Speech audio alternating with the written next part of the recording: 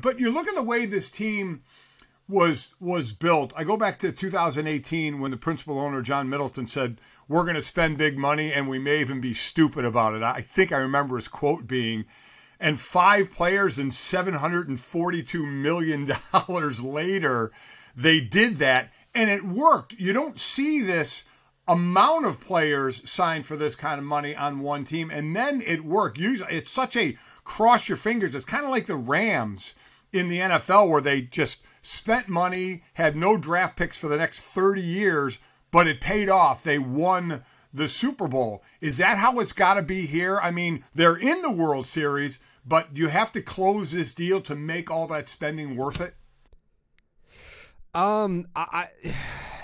Yes and no. I don't think that they have to do it right now. Like, I think that their window is it's going to be open for a little bit. Like, this is not a win this year, all in this year type Philadelphia Phillies team. That's Dave Dombrowski's MO. Dave Dombrowski is a guy that goes out and he's happy to spend his owner's money. He's a guy that is willing to spend quote unquote stupid money. He did that in Boston.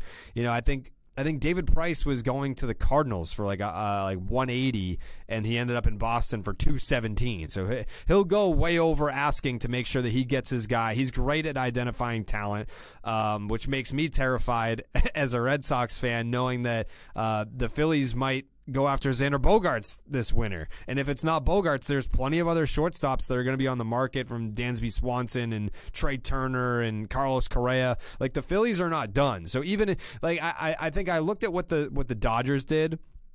They won the World Series in 2020, and then they went out and they spent the money on Trevor Bauer. That didn't work, but they were aggressive in spending money on him. Then they went out and, they do what they had to do to continue to win. They're not just going to rest on we won, so like that's it. And that's kind of what I think we're going to see from the Phillies. Whether or not they win a World Series this October, I still think that they're going to be super aggressive in free agency to continue to extend that window. I mean, with Bryce Harper, he showed up day one. He said, I want a 13-year deal with no opt-outs. Like, I identified this place, this market, this team, and I want to be here, and I don't want there to be any chatter of, oh, he wants out or he's going to opt out at some point. But they've built a nice little core that they can continue to supplement through aggressive spending. And I totally – you don't hire Dave Dombrowski to trim your payroll. You hire Dave Dombrowski to spend a ton of money, and that's where he is right now. How great is it to spend other people's money? I mean, it's got to be awesome. The best. Yeah. It's why I want your family to adopt me, Mike. Ask my daughter about that one. John Middleton also told Bryce Harper that he thinks he underpaid him. Bryce Harper's on a $330 million contract. Is that a true or false statement? I mean, that's true. Like, you could so there's the website Fangraphs. You can look at Fangraphs, and they'll take like wins above replacement, and they have a way to calculate it like over to dollar amounts. And you look at the season that Aaron Judge just had, and it was worth $93 million.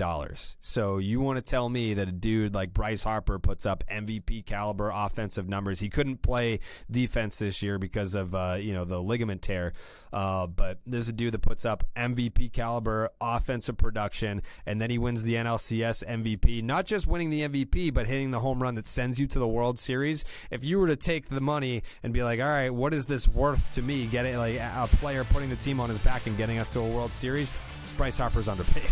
God, and hit that home run. Isn't that what we all did as kids, man, in the backyard? I mean, and he got to live that. That's just such a cool thing.